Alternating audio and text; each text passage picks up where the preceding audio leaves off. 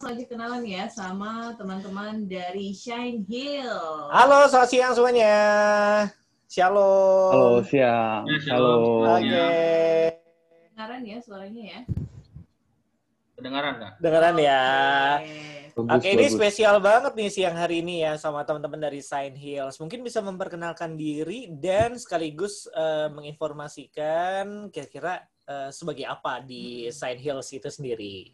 Silakan Kak. Dari mana dulu? Mungkin dari yang lead-nya aja kali ya. Ada leadernya kira-kira. Oke, dari Kak Hans aja deh. Oke ya. Oke. Shalom semuanya, Shalom. para pendengar Suara Gratia FM. Shalom. Nama Shalom. saya Hans Yohanes Tarigan, saya stay di Tangerang, dan saya di Shine Hills ini sebagai pemain bass. Pemain bass ya. Oke, ini Leo juga pemain bass. Oke. Bawa ya. Kemudian, Nanti ya. duet. Kemudian yang ada Kak Richard. Ya, sebagai gitaris. Halo Kak Richard. Halo, shalom. Ya, benar ya sebagai gitaris ya Kak? Ya. Oke, Benar. sekarang domisilinya di mana? Saya di Tangerang juga, Kak. Di Tangerang juga ya. Oke, Ya. terima kasih. Kemudian yang terakhir, ada keyboardisnya ya, dengan Andreas Osea. Saya domisili di Tiga Raksa, Tangerang. Ya, sebagai di Shine Hill. Oke. Di Tiga Raksa Tangerang ya. Bukan pengadilan tapi ya. Biasanya kan Tiga Raksa identik sama pengadilan Tiga Raksa Tangerang ya. Oke. Oke, teman-teman dari Shine Hills mungkin bisa memperkenalkan sebenarnya Sebagai profil ya. apa sih gitu Ya, apakah dari satu gereja tertentu atau mungkin komunitas aja ya memang benar-benar suka musik dan akhirnya bikin ya punya satu visi, yang penting karyanya jadi berkat misalnya gitu. Gimana Kak? Barangkali akan disampaikan sama teman kita Richard ya. Oke. Gimana? Ini kayaknya yang membentuk ya. Pendiri. Penggagas ya. Oke. Gimana Kak Richard? Maaf, diulang lagi pertanyaannya. Ya, kira-kira Shine Hills ini dari misalnya apakah satu gereja, kemudian apakah memang saling kenal udah lama, kemudian ada satu visi bahwa karena punya talenta masing-masing jadi satu grup, kemudian punya satu tujuan, karyanya mau menjadi berkat gitu. Gimana Kak Richard? Oh iya. Ya, shalom, selamat siang para pendengar radio Suara Gratia, CIREBON. Ya, terima kasih buat pertanyaannya Kak Leo dan Kak Dian. Ya. Horas, salam Horas. kenal ya. Mantap ya. Kebetulan saya orang Batak ya. Sama kita. Sama ya. Sama. Iya, saya Rino ya. Ya, jadi ini dulu komunitas kita ini memang pada awalnya kita memang dari berbagai gereja ya, tubuh Kristus. Iya. Ada yang GBI, ada yang GPI, banyaklah. Dan kita memang tadinya komunitas di Tangerang. Jadi kita juga awalnya ada komunitas ini, komunitas dari berbagai pemuda gereja. Iya. Kemudian kita melakukan ada pelayanan misi. Kita juga pernah ke daerah Temanggung, Jawa Tengah gitu. Kemudian ke panti asuhan, panti jompo, gitu-gitulah. Kemudian karena kita dari berbagai anak-anak muda ini, tentu anak-anak muda kan pasti banyak ininya lah, bakat ya. Iya. Ada yang bakatnya ngajar, ada yang bakatnya pelayanan misi. Kemudian dari beberapa kita memang ada yang bakat nyanyi. Iya. Ada yang bakat musik. Jadi akhirnya kita mulai berpikir, jadi kita mau dipakai menjadi berkat melalui bakat dan skill kita masing-masing. Iya. Nah, singkat cerita, akhirnya kita mulailah ada beberapa di antara kita yang bisa musik, bisa nyanyi, dan kemudian mulai ada kerinduan buat lagu rohani lah seperti itu. Iya. Kemudian kita ada niat, dan setelah sharing, tanya satu demi satu, ada juga beberapa di antara kita yang sudah ada lagu ciptanya tersendiri. Oh, udah ada juga ya sebenarnya ya dari beberapa personilnya. Ya. Jadi kayak saya, Hans juga ya. Jadi Hans juga penulis lagu nih. Beberapa lagunya. Termasuk ini yang Kau Kemenanganku itu lagu dia ini. Oke. Nah, jadi ada beberapa lagu kita yang kita tulis. Nah, kemudian setelah itu dan pemimpin kita di dalam komunitas itu setuju. Dan akhirnya kita dibantulah, ya udah saya bantu produserin lah gitu. Iya. Baru kita mulai rekaman dan lain sebagainya. Kemudian setelah kita mulai sering latihan, sering menyembah Tuhan sama-sama komunitas ini, akhirnya kita rekaman lah lagu itu, Engkau Kemenanganku. Dan selain lagu ini memang ada juga beberapa lagu yang sudah kita rekam, tapi itu next ya. Oke. Iya. Kita ke Kak Hans dulu ya. Kita tanya nih, Kak Hans kan beberapa lagunya sebenarnya udah ditulis gitu ya, udah ada lagunya nih. Terus gimana sih sebenarnya, apakah Kak Hans, Kak Richard, Kak Andreas juga sebenarnya berarti sudah lama kenal ya satu dengan yang lain ya dalam komunitas tersebut ya? Saya sendiri mulai bergabung di komunitasnya itu sebelum namanya kita pakai nama Shine Hills, dulu ada komunitas dan setiap bulannya itu kita selalu mengadakan seperti ibadah KKR. Saya bergabung di acaranya itu di 2017. Ya, awalnya hanya diajak untuk bantuin main bass karena pemainnya belum ada yang tetap gitu. Dan setelah berjalannya waktu dari KKR itu akhirnya timbullah suatu keinginan dari ada dulu yang membina kami sekarang, dia mengusulkan bagaimana kalau kalian bikin album. Dan ketika kami mengokekan, dulu personil kita banyak tapi namanya band ya. Iya. Akhirnya lama-lama mengerucut sampai 2020 ini tinggal kami beberapa orang yang bertahan. Dan akhirnya disitulah kami membentuk sebuah album dan mencetak lagu-lagunya kayak gitu. Oke. Kalau Kak Andrea sendiri gabung di komunitas ini atau di Shine Hills sejak kapan tuh? Kalau aku gabung di Shine Hills di komunitasnya ini, kalau nggak salah di sekitar tahun 2016. 2016 juga ya? Itu ya sama seperti Hans. Jadi ada yang mau ngadain KKR nih, KKR satu event, dan kebetulan temen aku kenalin aku dan ajaklah aku masuk ke ibadah KKR itu. Dan akhirnya ya setiap minggu atau setiap bulan kan ada pertemuan, ada fellowship, lalu ada ibadah. Situlah masuk di komunitas itu. Oke, kita tanya kepada yang merasa menulis lagu Engkaulah Kemenanganku, Kak Hans ya. Oke, Kak Hans, sebenarnya ketika menciptakan lagu ini apa sih yang terpikirkan gitu? Iya. Sebenarnya apa sih yang ingin disampaikan untuk nanti para pendengarnya yang mendengarkan lagu ini? Oke, terima kasih. Awal mula saya menulis lagu ini ya, ini asalnya cuman setiap dulu saya selesai ibadah, mau di gereja mana aja, sering dinyanyikan lagu Terima Kasih Yesusku. Terima kasih Yesusku, terima kasih Yesusku. Kayaknya ini lagu ini familiar banget di gereja-gereja, selalu dipakai. Mau gereja apa aja itu namanya rata-rata pakai. Baik yang gereja mungkin yang seperti gereja suku juga, AKBP, GBKP gitu, maupun gereja lain-lainnya mereka pakai. Sehingga saya penasaran siapa sih yang menciptakan lagu ini?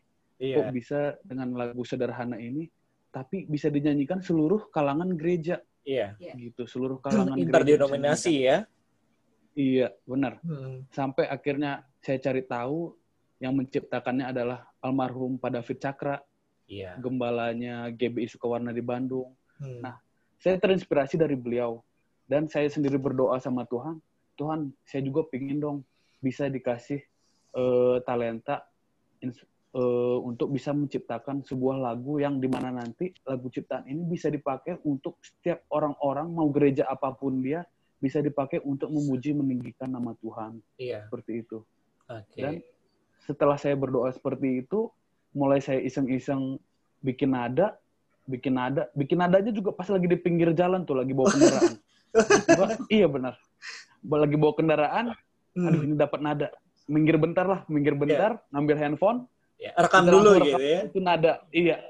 Kecampur tuh nada suara sama nada mobil ada, bis juga ada di situ. Itu jadi inspirasi nanti. Iya betul. Soalnya pengalaman saya ketika dapat nada, terus ya udah ntar di rumah direkam deh. Nah sampai rumah tuh lupa, hilang langsung tuh nada. Iya. Harus langsung. Jadi akhirnya saya buru rekam, di rumah saya dengar lagi, ambil gitar, mulailah dicari nada-nadanya dapat sampai terciptanya Engkaulah kemenakanku. Kebetulan waktu itu saya lagi membaca kisah-kisah mengenai Raja Daud. Di mana meskipun dia raja, dia itu selalu dalam lindungan Tuhan, tapi hidupnya itu selalu dikejar-kejar. Apalagi ketika di zaman Raja Saul dulu, dia sering terancam hidupnya. Iya, betul. Meskipun hidupnya terancam, tapi dia tetap diberikan kemenangan sama Tuhan. Bukan Daud yang membunuh Saul, tapi ada aja cara Tuhan melindungi Daud, dan Saul yang mencoba menyerang Daud itu akhirnya dikalahkan. Gitu. Itu inspirasi saya untuk menciptakan kata-katanya sendiri. Engkaulah kemenanganku. Luar biasa ya. Berapa lama sih proses pembuatan lagu ini, mulai dari tadi ya composing mungkin, kemudian mixingnya gitu? Perlu di-approve dulu nggak sih sama mungkin ketua komunitasnya atau teman-teman yang lain nih, gue punya lagu nih gitu, kira-kira gimana gitu? Kalau masalah approve, mungkin itu nggak ada yang begitu-begituan karena posisi kemarin band kita memang lagi butuh. Lagi butuh ya. Sorry. Iya, lagi butuh stok lagu. Jadi mana aja yang ada silakan langsung dimasukkan. Untuk proses pembuatan lagunya sendiri sebenarnya itu nggak nyampe sehari kelar. Tapi mulai dari masuk studionya itu mungkin sekitar 2 minggu sampai penyelesaian ke mixing dan masteringnya, begitu. Cepat juga ya sebenarnya Kak Hans ya. Kalau untuk ciptain lagu sebenarnya sih gampang, cepat saya. Hanya cari moodnya itu kadang bisa berbulan-bulan.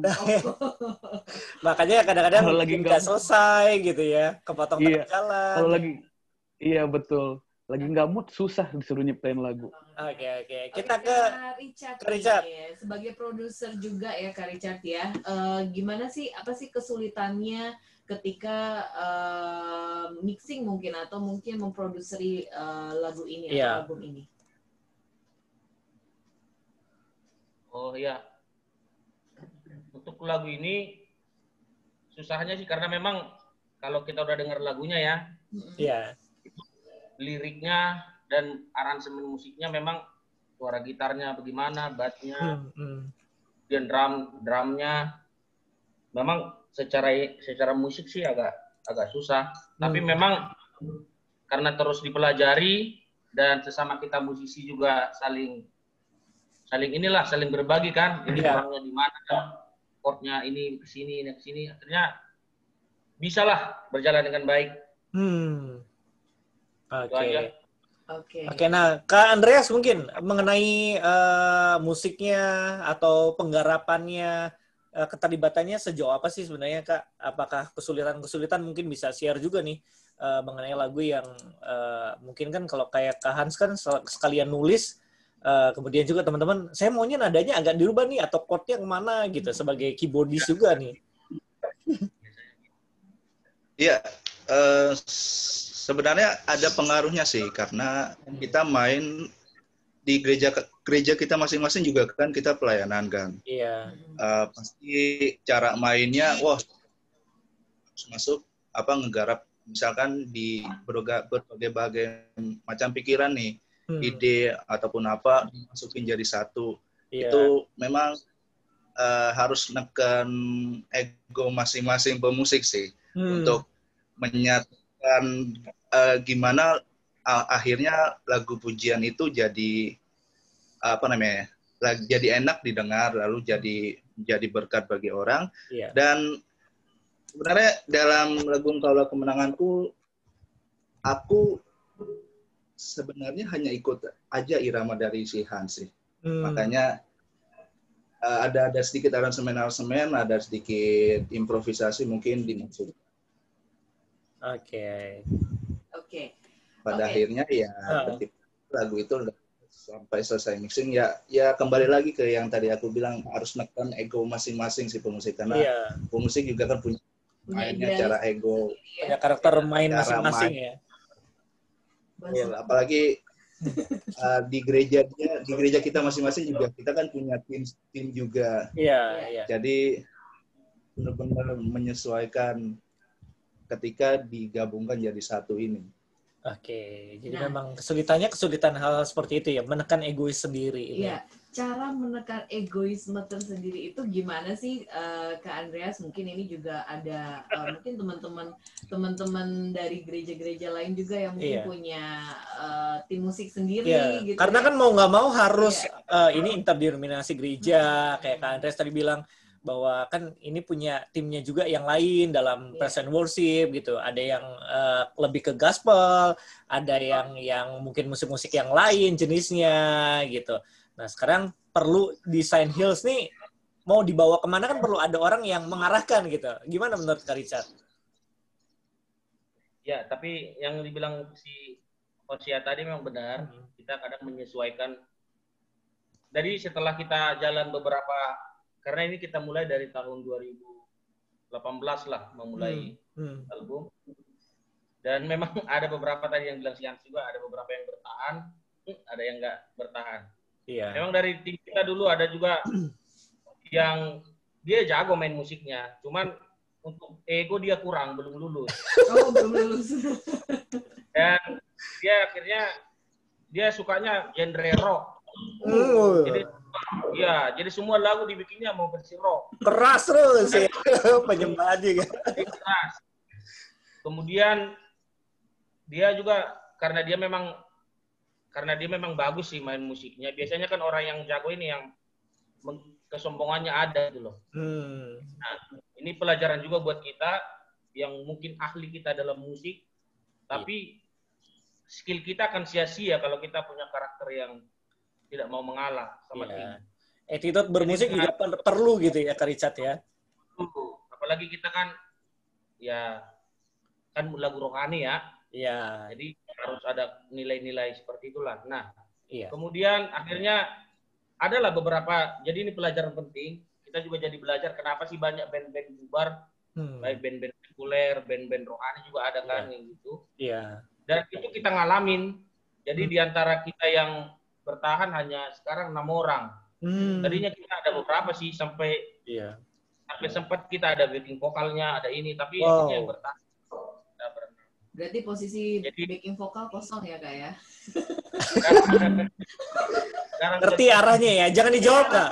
Jangan dijawab supaya dia nggak daftar. Nanti rusak ya suaranya. Ya. Kita ke Kahans kan sebagai songwriter juga. Kemudian dalam hal ini kira-kira gimana sih mengatasi perbedaan idealis satu dengan yang lain gitu ya? Atau gimana supaya caranya akhirnya bisa tercipta lagu ini dan dengan baik dan pesannya nyampe gitu. Ada pesan-pesan khusus nggak ke teman-teman yang lain? Gue maunya seperti ini dong gitu ya. Lebih ke arah mana nih aransemen musiknya gitu. Ya, kalau untuk musik sendiri sebenarnya ketika saya bergabung di band ini, saya bermusik udah lama, tapi ketika bermusik dalam suatu band ini benar-benar kaget banget. Kalau misalnya di gereja kan kita bermusik ya ngikutin kaset, aransemennya udah gampang tuh, semua udah nyatu kan. Tapi ketika band ini benar-benar ketika semua orang masukin inspirasinya, di situ yang akhirnya saya diuji dan yang biasanya saya keras dituntut harus agak banyak ngalah. Kayak gitu.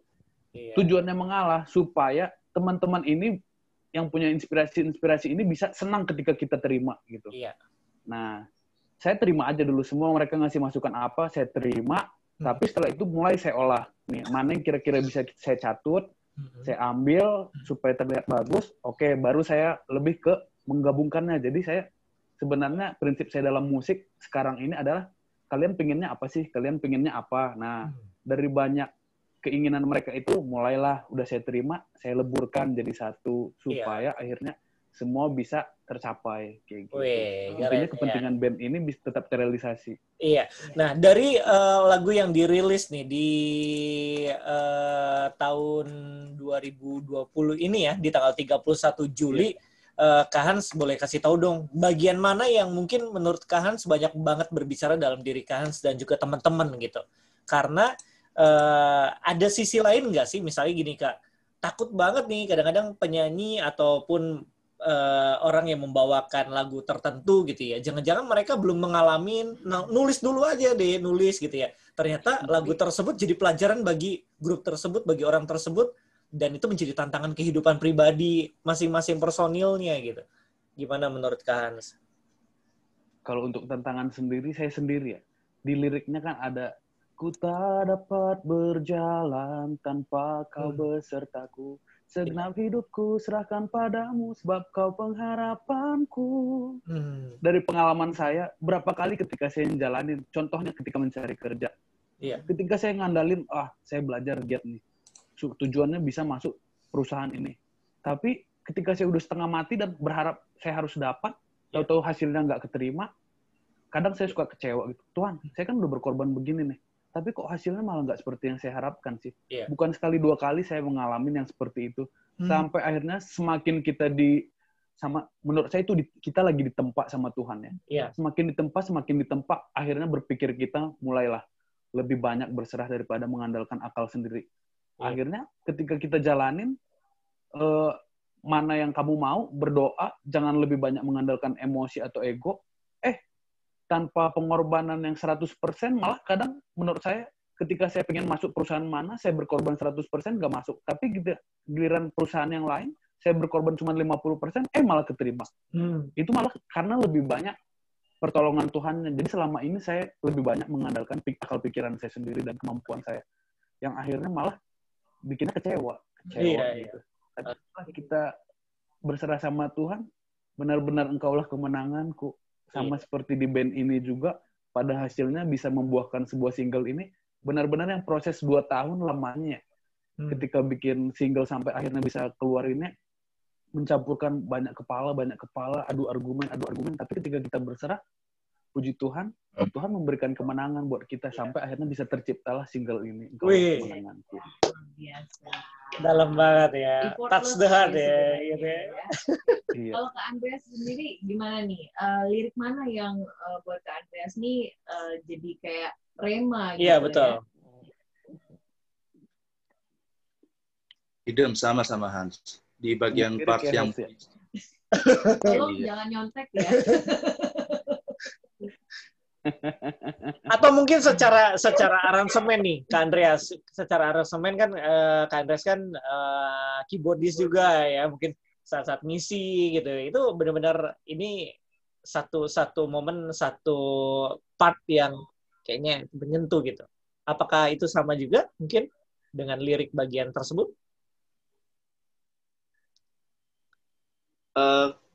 Sebenarnya semua bagian di liriknya itu menyentuh banget.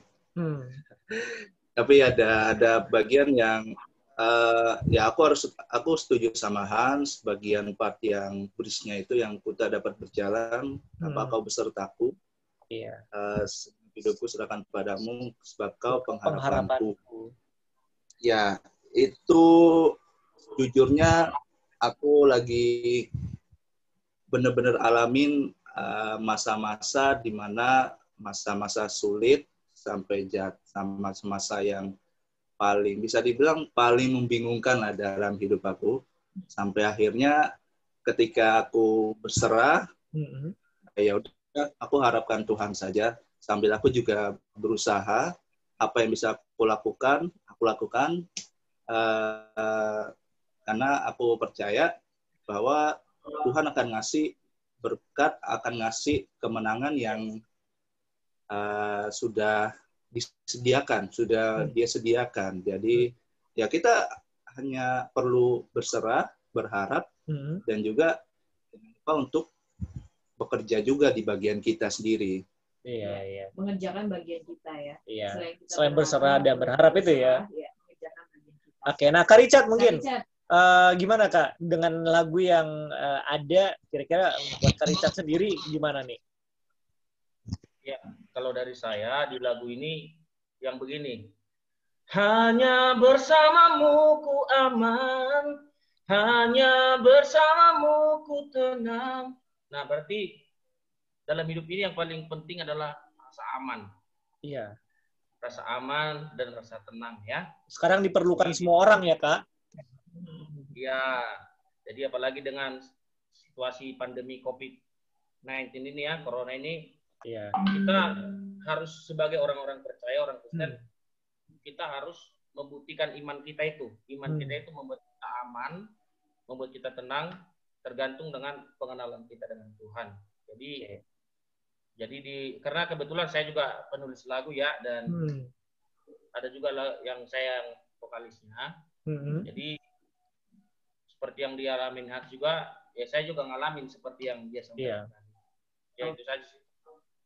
Oke, itu dia ya. Bisa jadi pelajaran juga buat kita. Betul. Kalau kita tetap harus berserah dan juga kita harus melakukan bagian kita nih. Iya. Supaya satu paket gitu ya, lengkap. Benar. Satu paket. Dan itu akan menjadi kemenangan kita. Ya. Oke, closing statement mungkin kita satu pertanyaan dulu. Kira-kira progresnya ke depannya bagaimana nih?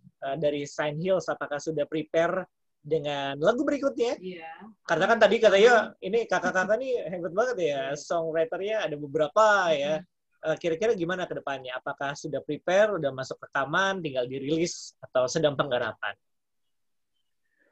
Untuk lagu berikutnya udah kita persiapkan. Tapi mungkin dengan perkembangan musik sekarang akan ada beberapa aransemen ulang lagi untuk lagu itu supaya bisa lebih diterima lagi ke pendengar-pendengarnya yang pada zaman now sekarang ya. Oke.